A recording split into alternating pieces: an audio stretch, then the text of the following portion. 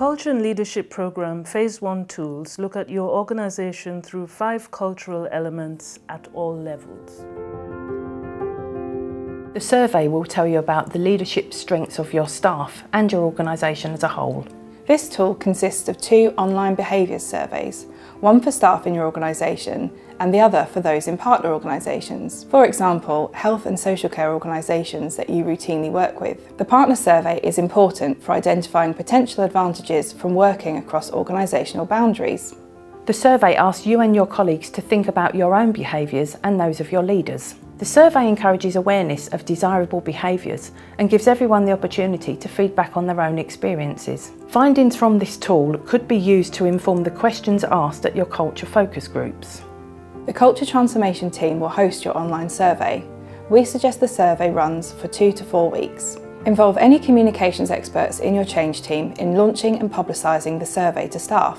We advise your CEO sends an email to all staff asking them to complete this survey and explaining why it's important. To ensure a response rate of at least 50%, you will need to send reminder emails to all staff and to conduct wider engagement activities. We will provide you with an analysis of your quantitative results. The change team will need to theme the free text comments in relation to the 5 cultural elements. Your change team lead for this tool should then, with others, present the findings at your synthesis session.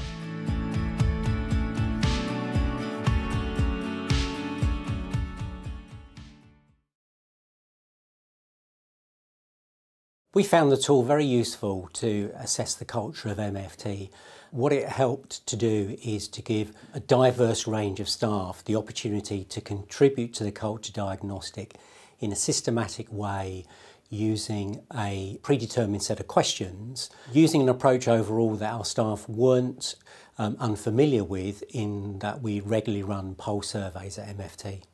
I think it was around 1,300 returns on the questionnaire and 22 from our partners. What's really important about that questionnaire, again, was that it was anonymous. Staff were able to give feedback freely and not feeling constrained in any way. And what was great was getting them from our partners as well. So how are others perceiving us, not just our own perception of us as an organisation? I think the richness of those really good evidence-based leadership questionnaire around the 5 cultural elements was really, really useful. Then we were able to use that information then to build on, well, what then's coming through the focus groups? What's coming through the board interviews? What's our GMC survey saying, our staff survey saying, and being able to pull all of that data together. And also then the partner bit's really important. How are others seeing our culture at NUH as well, not just how we're perceiving it internally.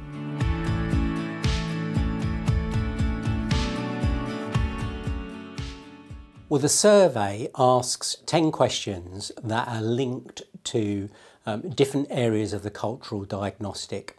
So there are questions around support and compassion, learning and innovation, managing performance, and the questions ask individuals to comment on their own leadership abilities in that area and on leadership in the organisation as a whole in those areas.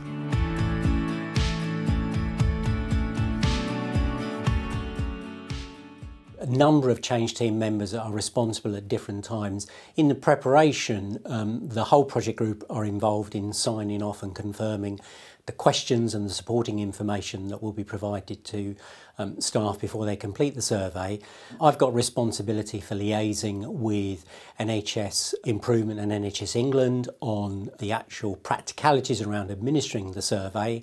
Colleagues in workforce support us to identify the staff to be included in our random sample, and then 2 or 3 members of the change team will be involved in supporting the analysis of the feedback from the survey.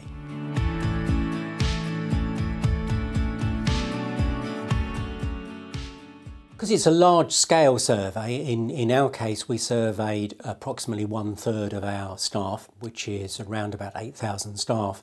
Preparation is key, so determining early on exactly who's going to be included in the diagnostic. So for example, will you include all staff, or will you include, as we did, a random sample? Then working internally with the workforce team to determine that we get a good representative random sample.